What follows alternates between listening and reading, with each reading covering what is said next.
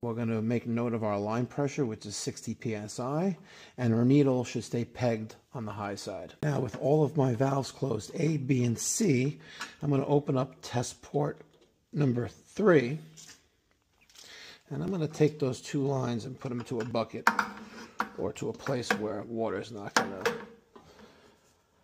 go anywhere. I'm now going to open up shutoff valve number A on our test assembly and B, and we're going to bleed the air and water through A and B. We're going to close B. We're going to leave A open. We're going to make note of our line pressure, which is 60 psi, and our needle should stay pegged on the high side. If this drops, shutoff valve number 2 is faulty. But let's close shutoff valve number 1. The needle stays pegged there.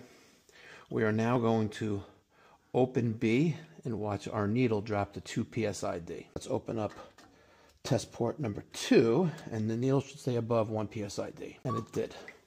Shutoff valve number 2 is open. We are at 1.5 psid, so check valve number 1 passed.